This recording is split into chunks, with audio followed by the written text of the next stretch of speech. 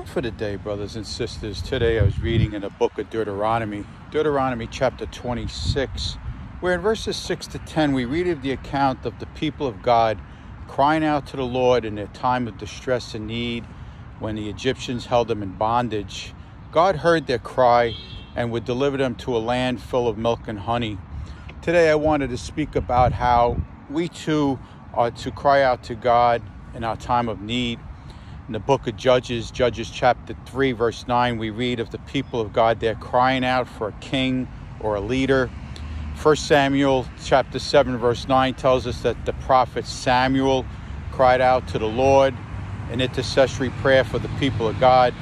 All this is leading to the ultimate intercessor and king, our Lord and Savior Jesus Christ. Many men like David in Psalm 34, verse 6, we are told, cried out to the Lord in their time of need, the desperate time of hour, and cried out to God and were heard by the Lord.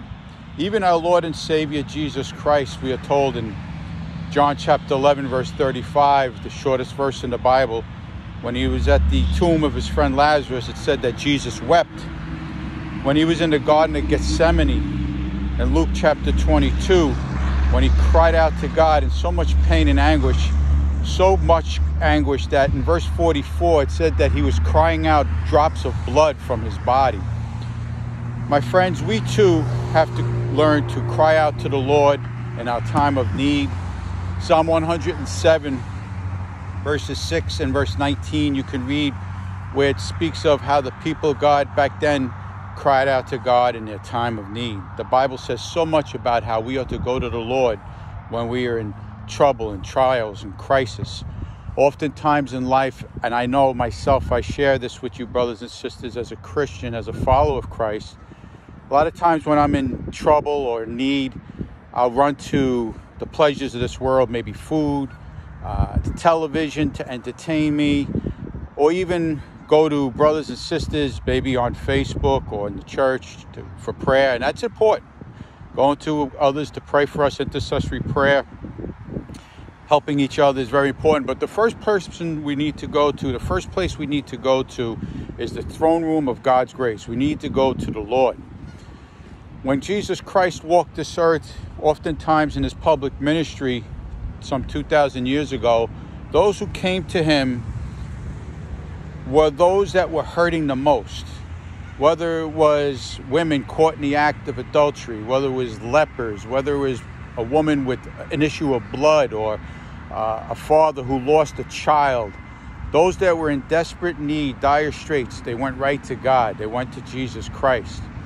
Psalm 34 verse 18 tells us that God is close to those who are of a broken heart and a contrite spirit. Often in life I've drawn closer to God in my life when times were very, very difficult. You see, when things are going good in life, we become very complacent. King David was a man after God's own heart, as we read in 1 Samuel chapter 13, verse 14. But when he became king, he became very complacent.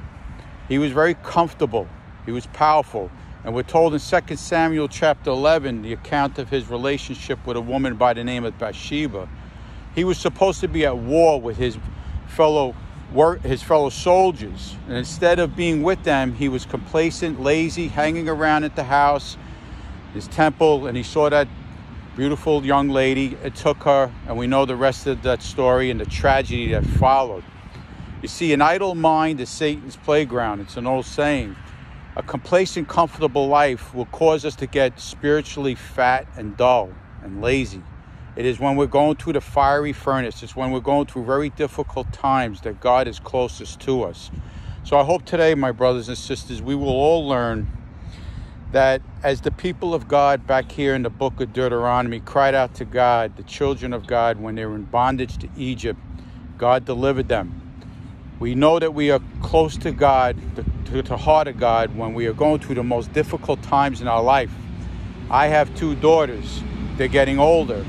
But I find as they're getting older that the times that they need me, or they're closest to me or my wife as their mother, is when they're going through a difficult or some kind of situation in their life that is causing them some kind of distress. Let us learn to run to the Lord today, my brothers and sisters. I don't know what you're going through. I'm sure there's something that is troubling you, that's between you and God. Go to the Lord. He is a clear and present help in time of trouble. Heavenly Father, Lord God, I thank you for all my dear brothers and sisters in Christ today who will see this devotional video. Forgive me, Lord God, when I haven't come to you as I should in my time of need. Lord God, even for all my brothers and sisters in Christ who will see this devotional video, help them to cry out to you with a broken, contrite heart. When they're in trouble, may they come to you as a father who loves them. May they come to you as a father who cares for them and their needs like no one else will. In Jesus' name I pray. Take care, and God bless you all today, my friends.